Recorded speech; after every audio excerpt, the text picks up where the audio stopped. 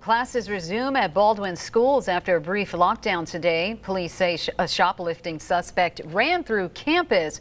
Baldwyn Police Chief Roy Reagan and Officer DeAndre Poole said the shoplifting happened at a nearby store. The suspect then ran through the campus and was arrested at another location. That person is identified as Casey Martin, and he did not have a weapon. The school district posted this Facebook message saying that Baldwyn High School and Middle School campus were on lockdown for only a few minutes because of that community threat moments ago. All the students are safe and in class. The lockdown is over.